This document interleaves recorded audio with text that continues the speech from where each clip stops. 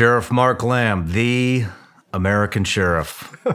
That's it. I'm here. Here we go. Thank you for having me, man. Hey, it's my pleasure. This is a bucket list item. You know, I just love your show. I love what you do and all the great Americans you bring on here. Fascinating content. Love it. Well, it's an honor to have you here.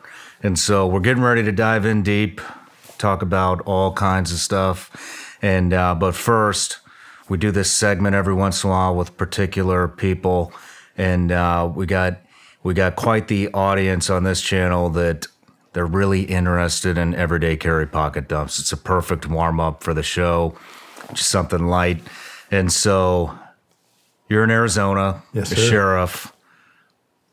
Lots of stuff you're dealing with down there. And what do you carry? Let's say, what do you carry off duty when you're with your family, with your wife, out in town?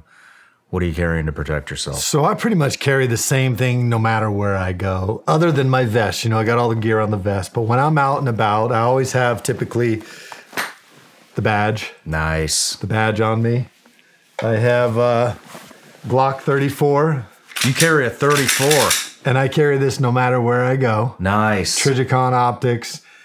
It's the Kalashnikov of pistols, you know. It always works. So I carry that. I've obviously got my duty rounds, hollow points. I carry in my pocket, got a knife, little Damascus blade. Throw that over to you. Right on. Right on. Somebody made that for me. This is cool. Got my wallet, obviously. I carry a small minimal wallet, front pocket. Then I carry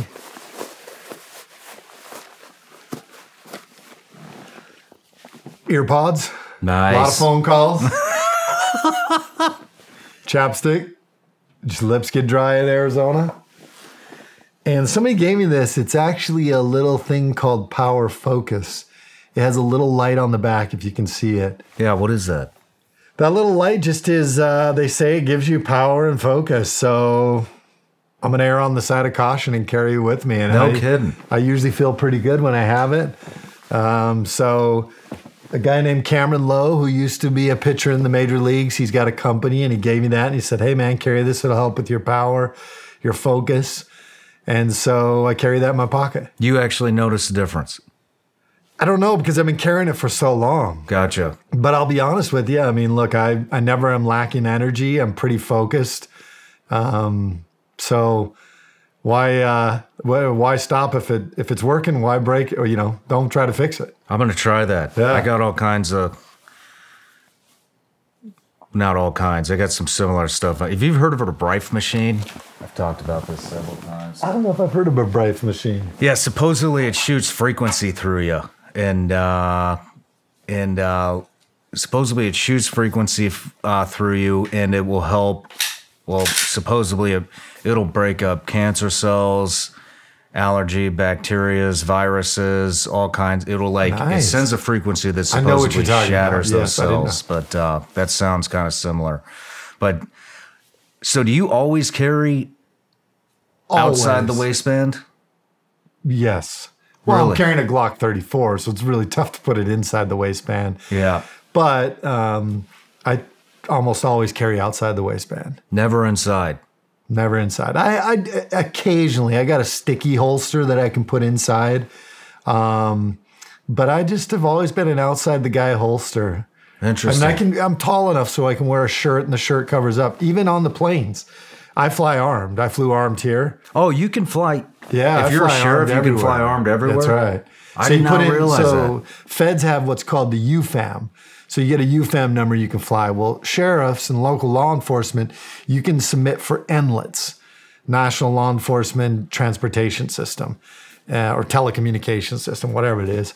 But anyway, you can put it in and they'll give you a number. So when I show up to the airport, I go through that process. Where everybody's coming out, I go in there. Nice. And they check me in, and then I jump on the plane. I just have typically a shirt covering my gun.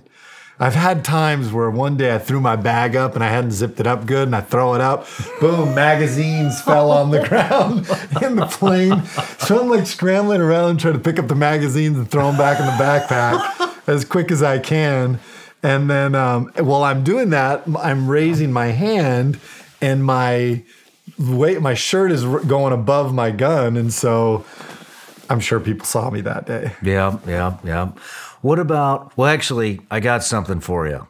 So I got some friends over at SIG. One of them's Jason. I told Jason you're coming on, and he got really excited. Ooh. Yeah, he wanted me to show you this and give this to you. What? Yeah.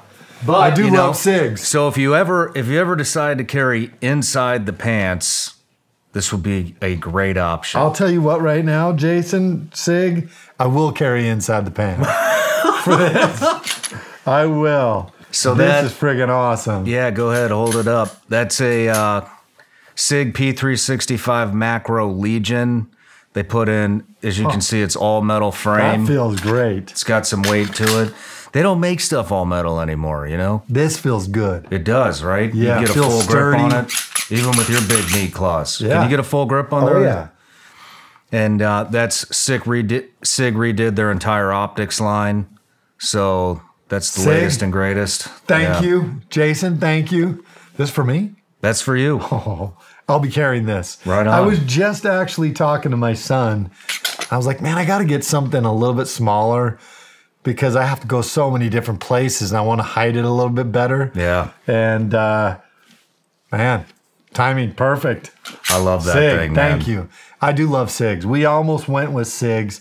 We let all of our firearms instructors, when we were going to shift guns, we let them shoot everything. SIGs, shot Glock, M&P, Walther, everything. Actually, the PDP wasn't out yet. And they almost picked the SIG. Really? Yeah, I think it was barely by one guy we ended up back with Glock. And I think it was probably more comfort than anything. I think a lot of those cops hate two things. They hate the way things are and they hate change. So if you're going to change something on a cop, they get a little uncomfortable with it. And I think ultimately in the end, that's probably what got us back with Glock was the fact that they didn't want to change. Makes sense.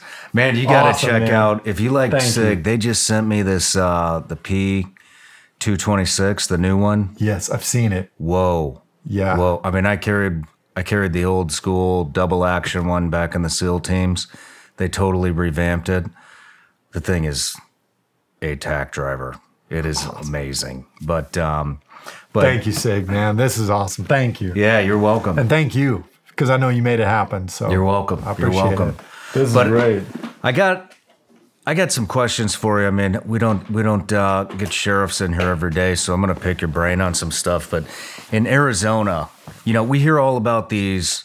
We hear crime is on the rise everywhere. I don't know about Arizona, but you hear all about it in San Francisco, LA, obviously Chicago, New York. Now they got the National Guard running around in the subways, and the latest has been these squatting rights with what do we call them? Newcomers, right? Yeah. What can you go into what is the squatting rights thing? So every state's going to have a little bit different. Landlord-tenant acts, you know. So typically landlord-tenant laws favor the tenant, not as much the landlord. We saw that during COVID.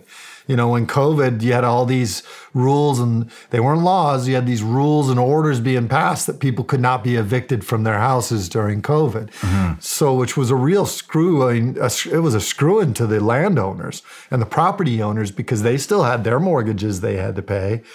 And now they're not collecting from renters or they weren't allowed to evict them. So that's a real problem. So I feel like the laws could be better to better protect landlords. But in Arizona, as far as squatters are concerned, there are no rights for the squatters. So if you have a contract with somebody, then you're going to have to go through that whole eviction process. But if you don't have a contract with somebody and they just show up in your property like what's happening in New York and other places, in our county, we're going to come and pull you out of the house and we're going to get you out. See, that's what I thought was happening. They're just showing up. There is no contract. But kind of where I'm heading with this is, I mean, there's a lot of people here moving from California to Tennessee. In fact, a lot of these Yeah, welcome to our world. Yeah, a lot of these neighborhoods, like these newer pop-up neighborhoods some of these places are 60% California people moving away from the state. And a lot of them talk about the crime. And I have a good friend who just moved here from California. And he said that now, even if your house is broken into, you're not going to get a response from the police department.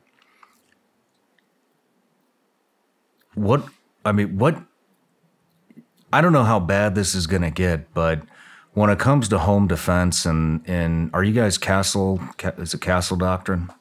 Pretty much castle doctrine. So yeah, if you come into our house, a house in our county, and you shoot somebody that came into your house that's unarmed, we're going to be okay with that because you have the right to protect yourself. You know, a lot of people think that somebody has to be armed for you to use deadly force, and that's just not the case. The requirement for deadly force is, do you believe that there is a real danger, an imminent danger for you or somebody else for death or serious physical injury?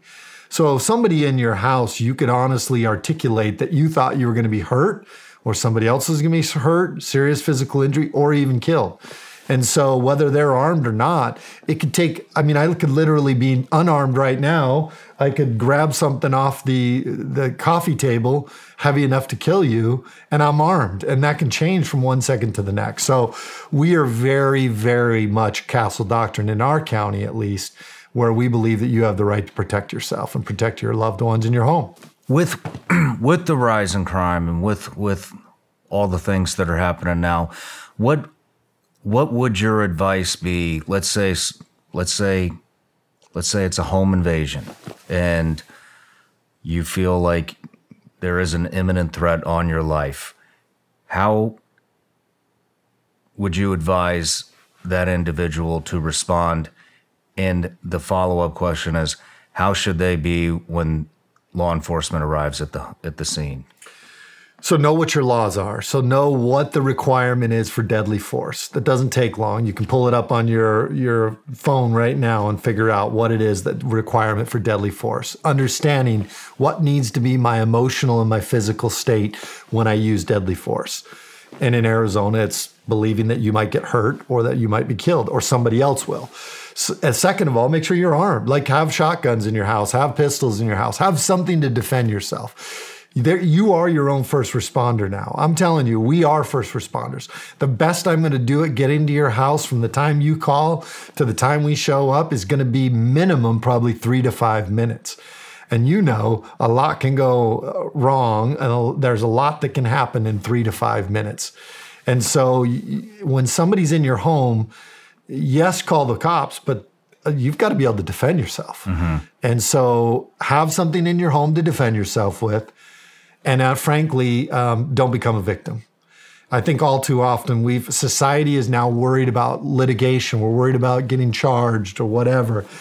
Like the old saying, it's better to be judged by 12 than buried by 6, or whatever the saying is. And that's truly it. Like, you should be able to defend yourself and protect yourself, but you're going to have to go on the offensive if somebody's in your home. Don't be the victim. And then you need to call the police, and you just make sure that when they're there, they show up. You don't have any weapons on you anymore, or at least have it a certain distance away from you if you're out front of your house. Make sure you can let them see your hands, explain to them who you are. You're the homeowner. Hopefully you have your ID ready so they can verify that you're the homeowner. That's going to make things go a lot smoother. I will tell you, when we show up, we're going to treat you as if you were a potential suspect. We have to. We have to ensure that we clear the scene, not just for whoever else is out there, for ourselves. Mm-hmm. We've got to make sure that we're safe as we move forward in what is clearly a deadly force situation or scene. So we're going to make sure that we know who you are, that whether you belong, where you fall into the crime, if you're the victim, if you're the suspect. And so you may get treated a little bit rough at the front end of it. Just let cops do their thing. But make sure you're not armed so that we don't end up showing up and shooting the wrong person too. Yeah. I would keep the arm, set it down as soon as they come, show your hands.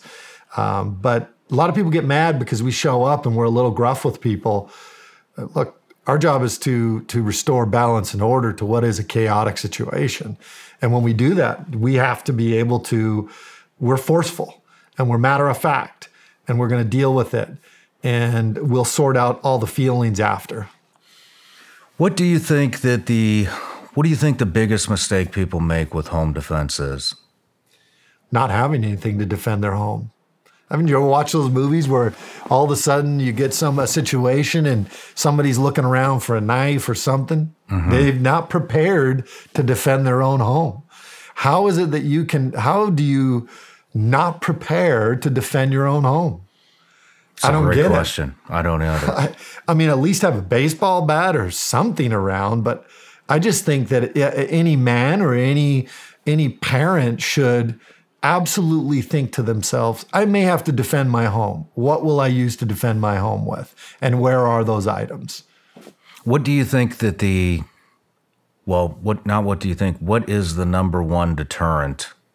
Not firearms. I'm not talking firearms. Just what is the number one deterrent for criminals to, what is going to deter them from breaking and entering or meaning you harm in your house?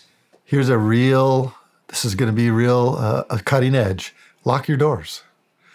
Make sure your doors are locked. Majority of criminals are ease of access. They attack soft targets, whether it's homes, cars.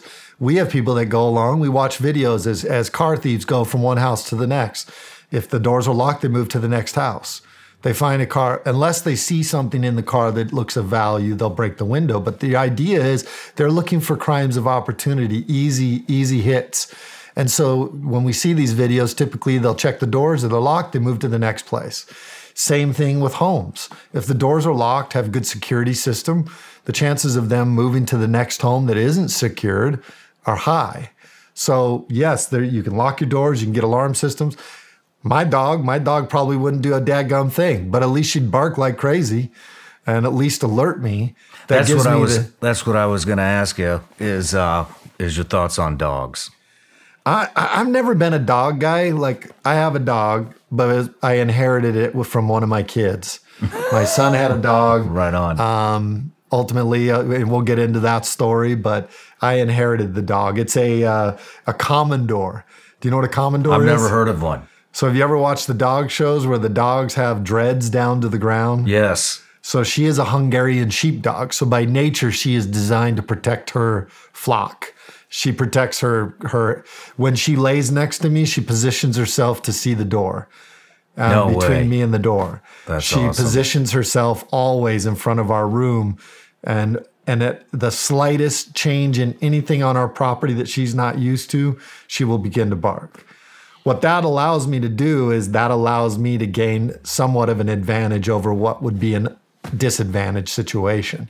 So now I can go and grab my gun or reach into my nightstand I keep my Glock next to me, and I have a charged AR-15 right next to, leaning up against the wall next to my bed. And so that gives me that split-second advantage to get armed and start to get my wits about me to be able to defend my property. Right on. Well, Sheriff, thank you for the advice. I appreciate it. And let's get on with the show. Thank you, Sig. No matter where you're watching Shawn Ryan Show from, if you get anything out of this, please like, comment, subscribe, and most importantly, share this everywhere you possibly can. And if you're feeling extra generous, please leave us a review on Apple and Spotify podcasts.